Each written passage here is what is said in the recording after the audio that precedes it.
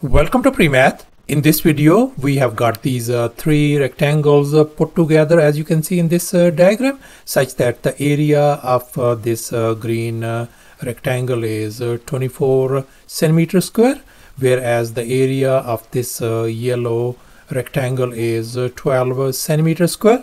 And moreover, this vertical distance on the left hand side is 8 centimeter, whereas the vertical distance on the right hand side is 6 centimeter. And furthermore, this horizontal distance for this blue rectangle is 9 centimeter and 8 centimeter as well. And now our task is to calculate the area of this blue shaded rectangle. Please don't forget to give a thumbs up and subscribe. Please keep in mind that this figure may not be 100% true to the scale. Let's go ahead and get started, and here's our very first step. Let's focus on this yellow rectangle. I'm going to extend this side, this vertical line all the way over here. And likewise for this green rectangle, I'm going to extend this vertical line over here as well. And as a result, this blue rectangle has been divided into three parts: this rectangle, this individual rectangle, and this individual rectangle as well. And let's focus on this middle rectangle. We can see that this side length equal to this side length. And now let's assume that this side length of this rectangle is x units, and we know that this whole horizontal distance, this one is 8 and this one is 9. That means one more than this one. So therefore this horizontal distance has got to be this x and then plus 1. And here's our next step. Let's focus on this big shaded rectangle whose side lengths are 6 and x. And now let's recall the area of a rectangle formula. Area equals to length times width. So therefore the area of this shaded rectangle is going to be equal to, let me write down, area equal to 6 times x.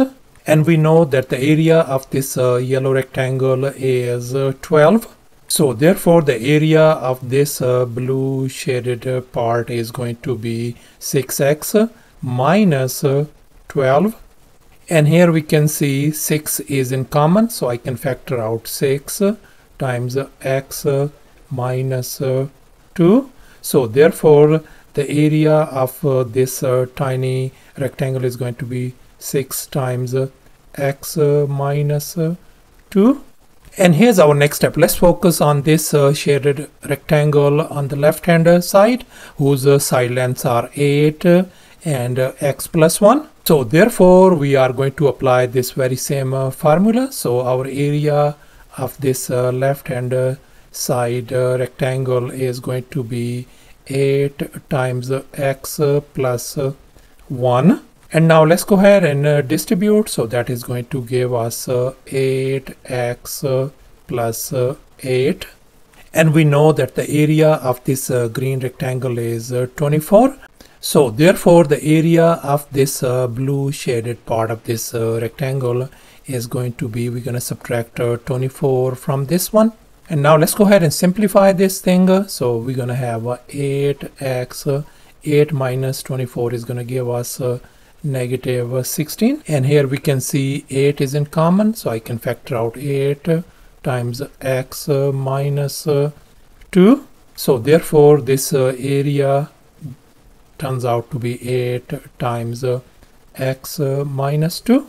And now let's recall another crucial fact. If we got these two rectangles where the area of this yellow rectangle is uppercase A and the area of this blue rectangle is uppercase B, and both of these rectangles have the same height, whereas the side length for this one is lowercase a and the side length for this one is lowercase.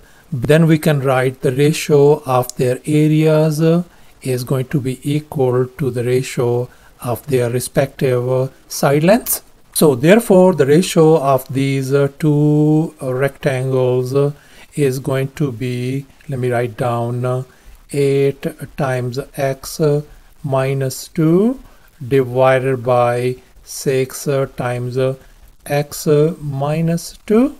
And here we can see this x minus 2 and x minus 2 is gone, and 8 divided by 6 could be reduced to 4 divided by 3. So therefore we can see that this side length turns out to be 4 centimeter, and this side length is 3 centimeter.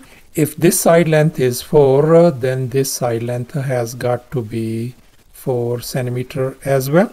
And now let's focus on this green rectangle whose area is 24, and this side length is 4. So therefore this side length has got to be 6 by using this formula, because 6 times 4 is going to give us 24. And now we know that this whole side length is 8, and this side length is 6.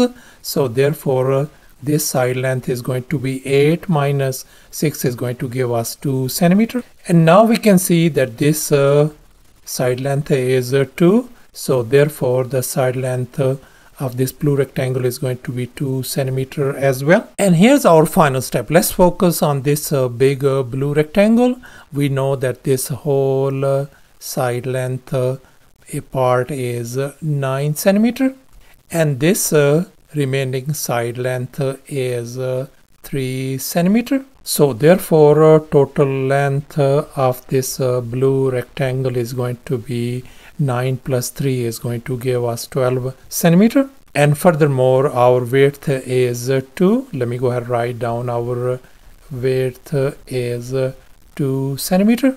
And now we are going to use this area of rectangle formula once again. So therefore the area of this blue shaded rectangle is going to be simply, I'm going to multiply these side lengths, 12 times 2. Let me go ahead and write down 12 times 2. That is going to give us 24 centimeter square. So thus after all these calculations, the area of this blue shaded rectangle turns out to be 24 centimeter square. And that's our final answer. Thanks for watching, and please don't forget to subscribe to my channel for more exciting videos. Bye.